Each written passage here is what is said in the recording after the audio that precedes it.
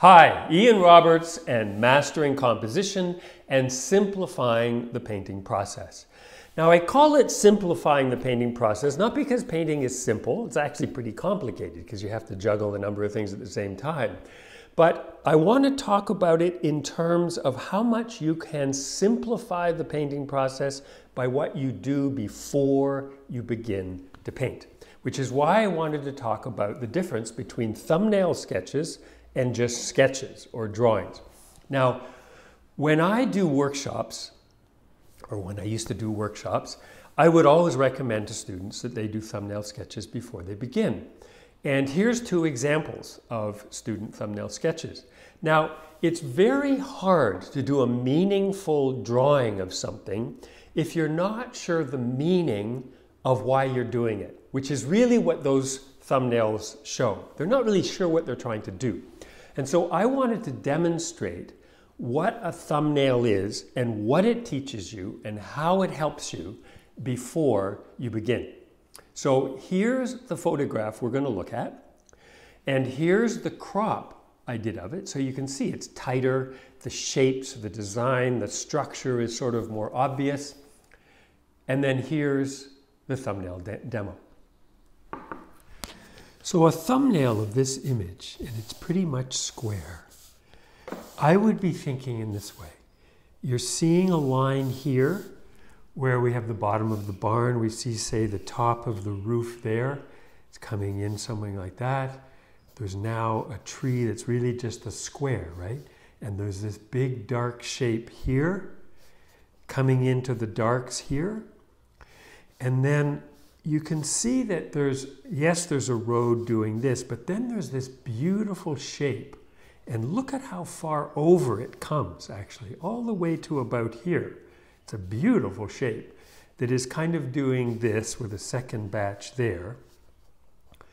We would have that little tower and a bit of red. And you can see that if you start thinking in terms of structure like this,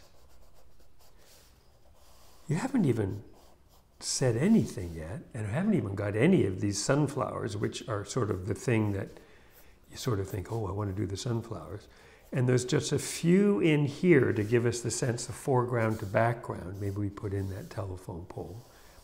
That is the structure taking us to here. Well, that's a thumbnail. That's like a roadmap of what you want to do. You're not going to get completely absorbed down here if you know that the lights and darks you want to get us to are here. That's what a thumbnail is doing. It's structuring for you what you want to have happen when you paint. So that's why I call it a roadmap, because it kind of shows you where you're going, where the main focus of attention is going to be, and how everything else works towards it. And they're really useful if you're doing a plein air sketch or plein air painting, because you often haven't got time to sit there doing a drawing because the light's changing so quickly. But you do need to get a strong sense of where you're going and what you're trying to do before you begin.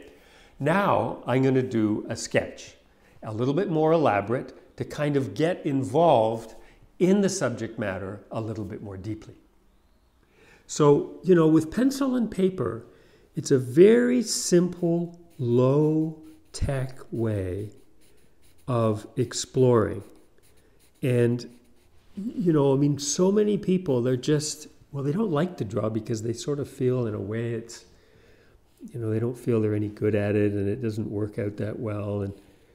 And very quickly, they think, oh, I just want to go and paint. And then you run into problems. But one of the things about drawing like this is you really discover things. You discover overlaps, you discover connections between things, you discover shapes you hadn't noticed, and it sort of just creates this engagement with the image beforehand, familiarizes you with it.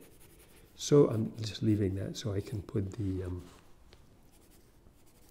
white chalk down there. Problem with the white chalk is once you put the graphite down, it won't, you can't make it see anything.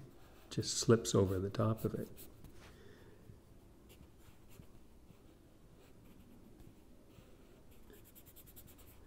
So, I mean, that's where I'm going to get us to go. A bit of value in there. And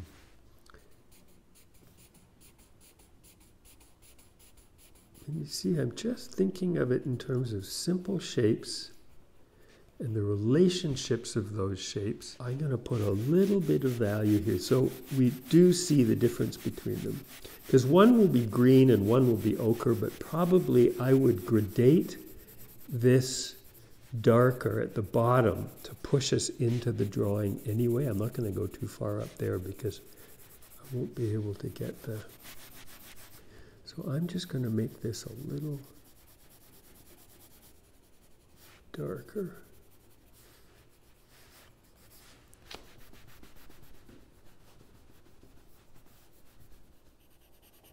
The chalk pencil isn't just an all or nothing thing. You can put, just like you can put light and dark marks with a pencil, you can put light and dark marks with a... So I don't want this to be, but I don't want this to be too light. Okay, I'm going to try to get that in, and I've saved it sort of.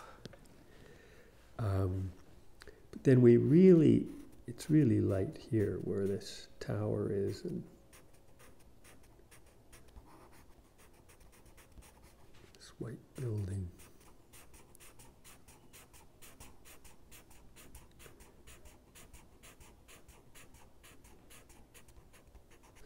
And I'm going to go a little less over here, so I'm not pulling us out this side, you know, so it's kind of gradated that way. And then it comes down into this group here, which sort of takes us from midground to foreground here.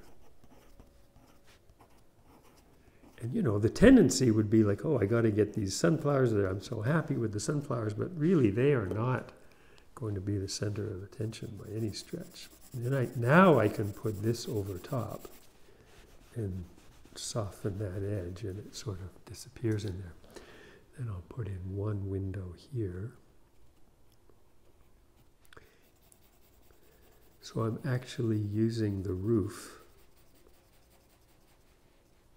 to push us into the drawing. And there's the finished drawing. And that already gives us a pretty good idea of what the painting's going to look like. So you can see that the sketching process is a way to discover what you're going to paint, to solve some of the problems in advance, because you're not just copying the photograph. You're abstracting from the two-dimensional photograph the shapes that you're going to use on your picture plane to the value masses that you are using to make your painting work, the simplification process.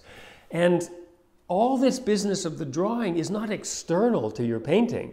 What you'll find is it's embedded in it. What you discover when you draw is that you start to move towards those same shapes, and it makes the painting easier because you've solved so many of the problems in advance.